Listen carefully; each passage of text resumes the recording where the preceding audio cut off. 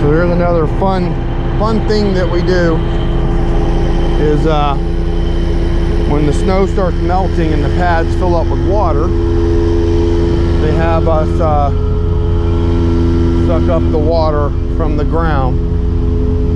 So let me go find the piece, and you wade out here in this ice, you break it up, and then you drop this tool that we have. You see where the other driver put it, right here.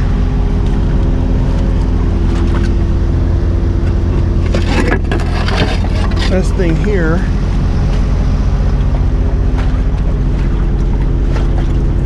then you hook it up to the hose and you drop it in the water, and it sucks all the water up without sucking rocks and stuff.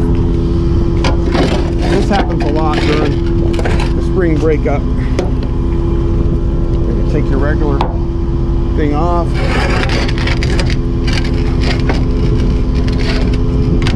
connect it up, and then carry it around and you drop it out. And then we hop back in the truck and let it do its thing. Like that.